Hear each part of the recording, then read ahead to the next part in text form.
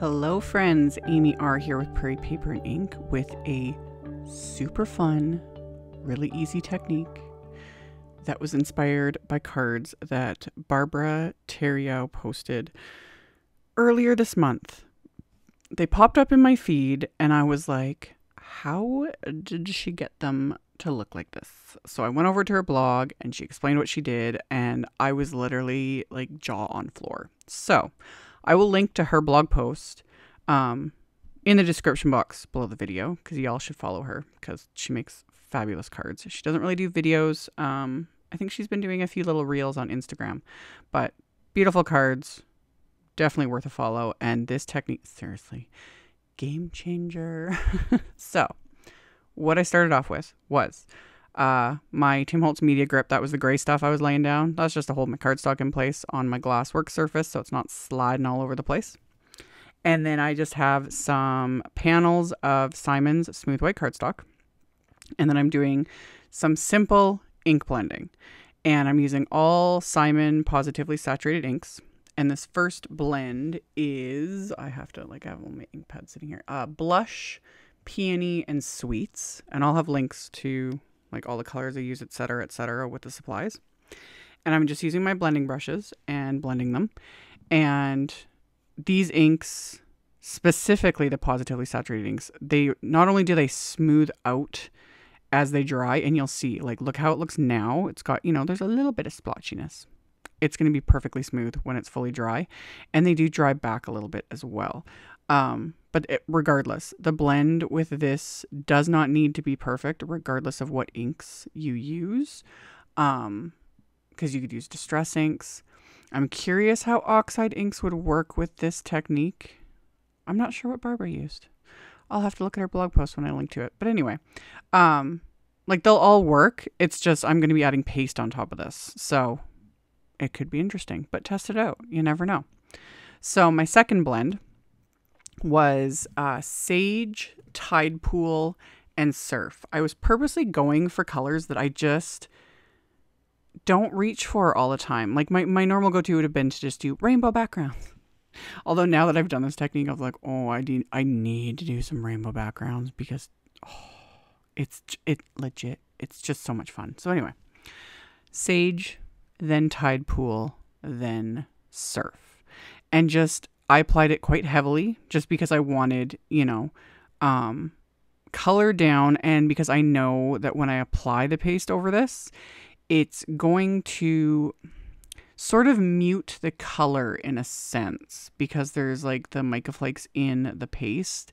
So I would just recommend like a heavier application. But even saying that, honestly, it doesn't matter. You could do super, super bright colors. You could do pastel colors. It don't matter. It's all going to look amazing. So every time I was done, I would move those ink pads off. I'd remove the little media grip I've got this cut down to slightly smaller than A2 sized so that my brushes and things don't catch on that when I've got A2 panels.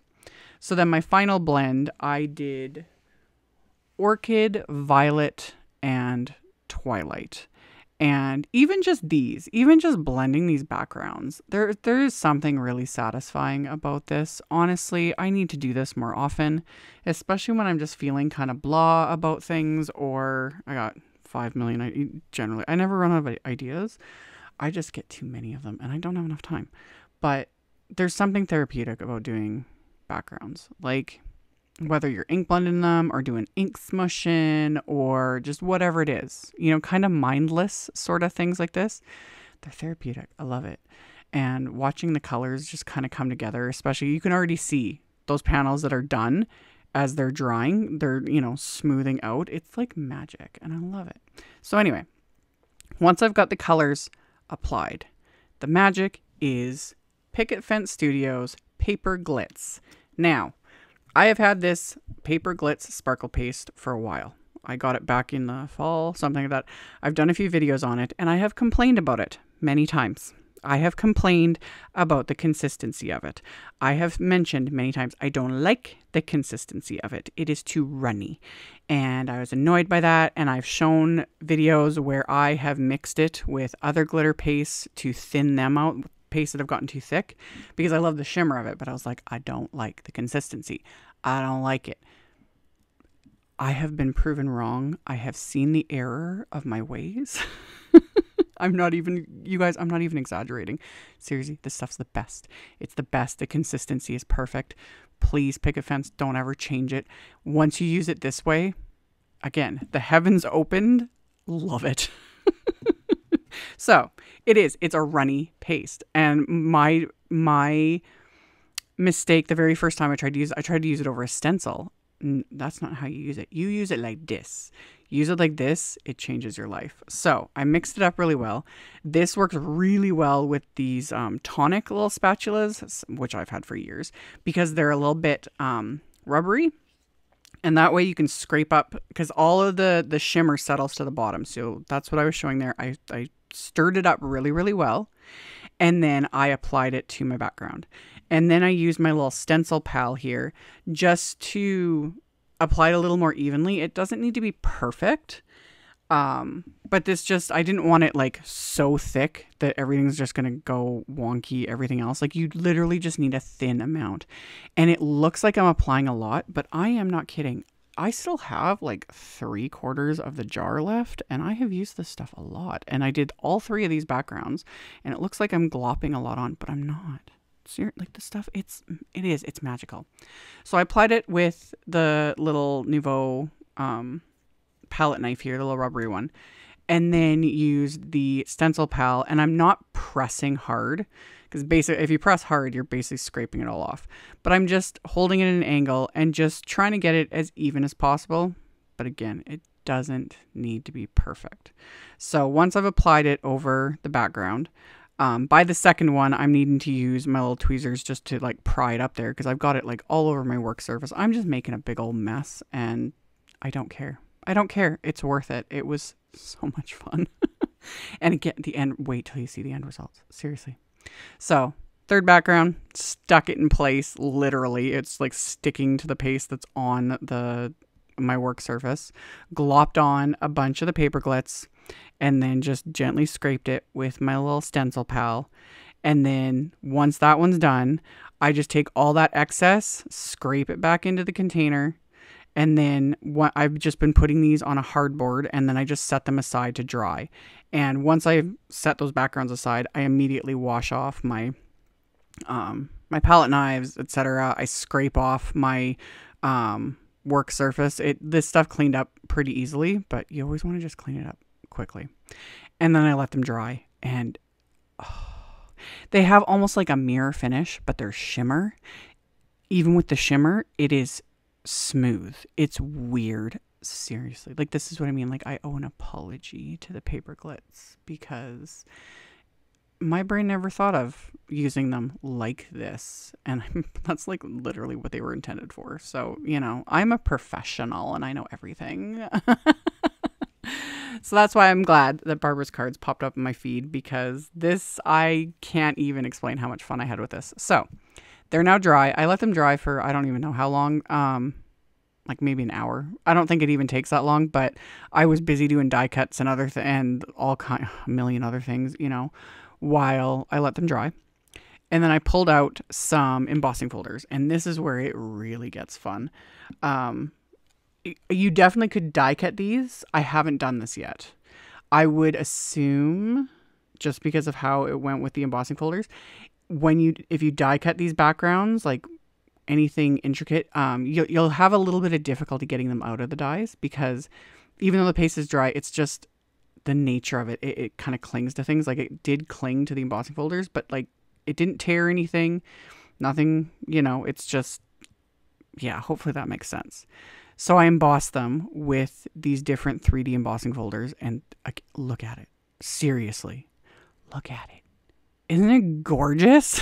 Like I was losing my mind at this point. I was like, this is the funnest thing ever. This is all I want to do right now. Like, can I just sit and do this all day, every day? Just make backgrounds, cover it with the glitz, and then emboss them, because they look wet, but they're not. And they're shimmery, and the color, and just everything. Like the texture from the embossing folders, everything. So all 3 of these embossing folders are from Simon.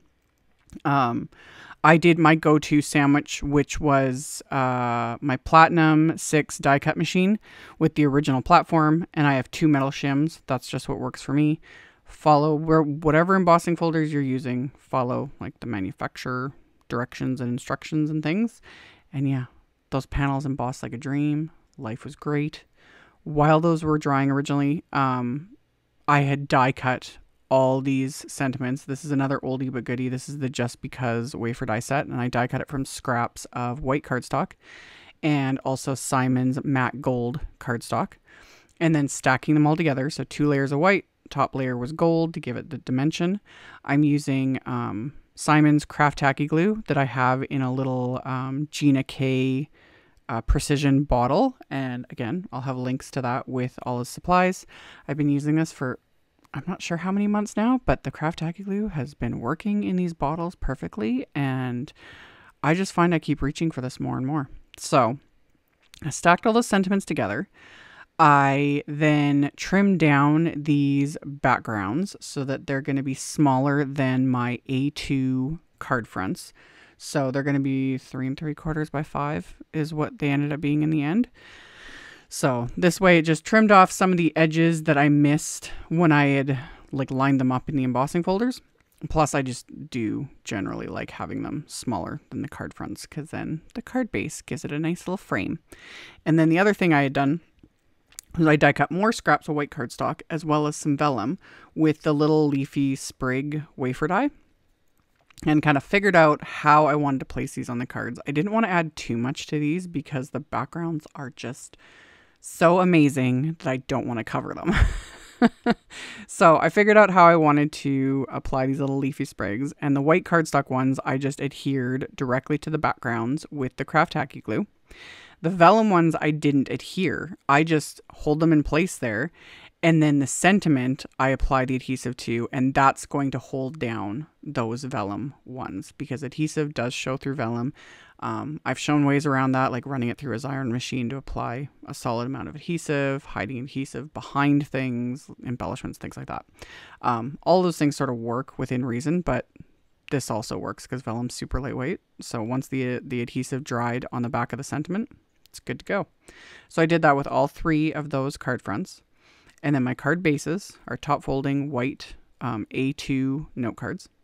And I'm using a sentiment from, this time I used the Greetings Mix 1 stamp set. I have been using the Greetings Mix 2 stamp set in several recent videos.